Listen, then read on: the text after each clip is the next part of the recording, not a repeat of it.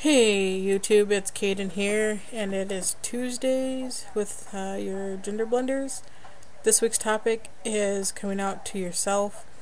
Coming out is a different process for everyone. Let's see, I probably really started coming out to myself probably like 7 or 8 years ago. Before that, I kind of always knew that I should be a boy, but I come from Iowa, and there's not really a lot of like resources or examples of that kind of thing there, so you don't really learn much about it when you're younger. And actually, I didn't learn much about it probably until I was, I don't even know, 20, 21, 22, somewhere in there. So, I mean, when I was a kid, I used to go out and hang with the boys and play basketball, and I had the complete, like, He-Man set and He-Man bed sheets and all that crap. I wouldn't play with dolls or Barbies or anything like that. But my mom just figured I was like a tomboy or whatever, so even though I was so boyish, like, girls are allowed a certain grace period when they're younger, the tomboy phase, where you're allowed to be more boyish, and the adults just figure you'll grow out of it eventually, so they allow you that time to work through that.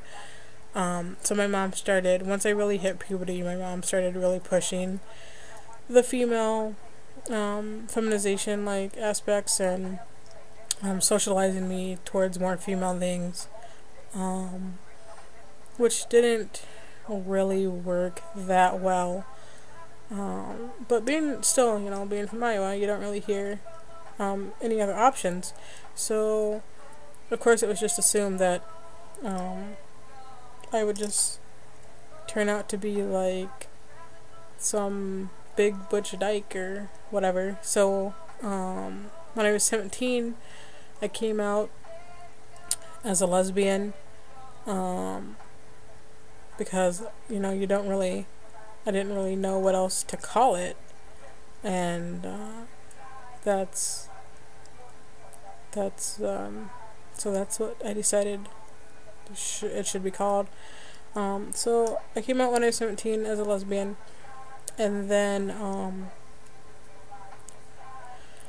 I went along like that for a few years. Like, I got a girlfriend right away when I came out, and I was with her for like 2.5 years. And then I went right into another relationship out of that one, for like, let's say I was about 19 and a half then. And I was in college, and even though my college, like, the campus had an LGBT like group and everything, I never went to the group or anything like that. So I didn't really get a chance to hear about any other lifestyles. And then I met my next girlfriend, and I moved to Dubuque, Iowa, and there we started going to the clubs, because in Iowa you can get into the clubs probably younger. Like, the rural states you can get in younger than you can in like big cities or whatever. So I started going to the clubs really young. When I was 14, I started going to the bars. So we would always go to the clubs. Like, every Friday night they would have a drag show.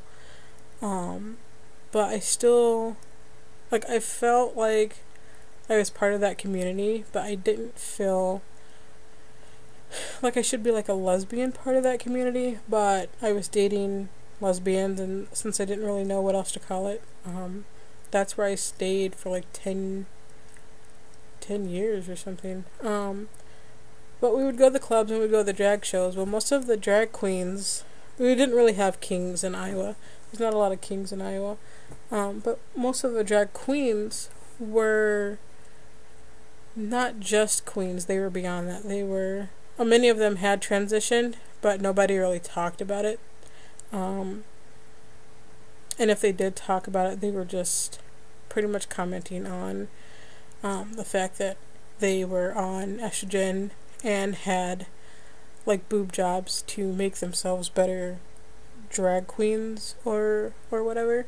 So they didn't really see it as an option for anything other than being like a better drag performer. But when I was like probably like 20, 21, one of my friends, my best friend actually, we had a fight, and I hadn't talked to him for a good long while, probably like 7-8 months. And when I finally did get back in contact with him, we were just joking around and talking. And during that time when we had not been talking or whatever, I had started to pursue like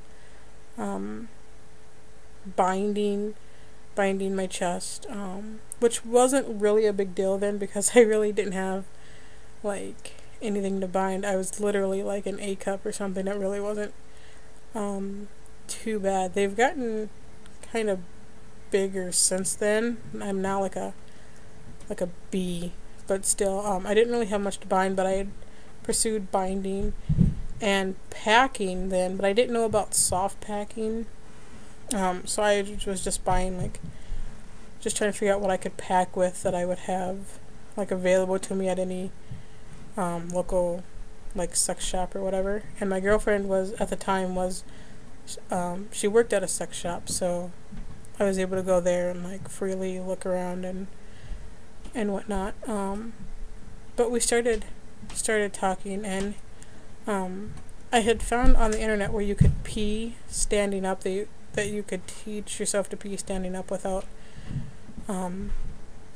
use of any kind of like aids or anything. And I had been practicing that to the point where I had gotten it down just by like my hip movement or whatever. I could pee standing up, and I had made a comment about it, and he had commented back that he could also pee standing up, but he was using some kind of like stand-to-pee device or whatever. And then he told me that he had come out as trans in the time that we had stopped talking, and I didn't really know anything about it. So he really introduced me to the whole thing and started giving me information, and the more information he gave me, the more I was like, yes, this is it, this fits, this is what I'm talking about. So that actually began quite a few years ago. And then but I was still dating like lesbians, and they still wanted to be lesbians, and I didn't feel like I could date them and transition at the same time or whatever. So I put off my transition, and I was in that relationship for like another 2 years, and then I went right into another relationship with someone that was younger than me and not out to her family yet, and she came out as a lesbian to them, so I couldn't transition then because they were going through the whole transition with her being a lesbian. So I was in that relationship for like 1.5 years, and then I went right into another one like 3 months after that ended with a huge lesbian, and there was just, I started my transition in that relationship and I got out of it, and now I'm married. And my wife is very supportive, and she doesn't identify as lesbian or whatever. She just is kind of pansexual, like queer, whatever. So she's very supportive, and she wants to know all about it. But I'm finding myself going through like a dysphoria almost now, and I don't really want to talk about it with her. And that's another whole nother video. But that's really my process. I'm coming out to myself, and now I'm just coming out to everyone else. But I'm not exactly comfortable with myself, but I've accepted it, and now I'm trying to go through the process to change it. So that's what I have for you guys on coming out to yourselves. It's a process, and sometimes it's a really long process, and it's going to keep being a process.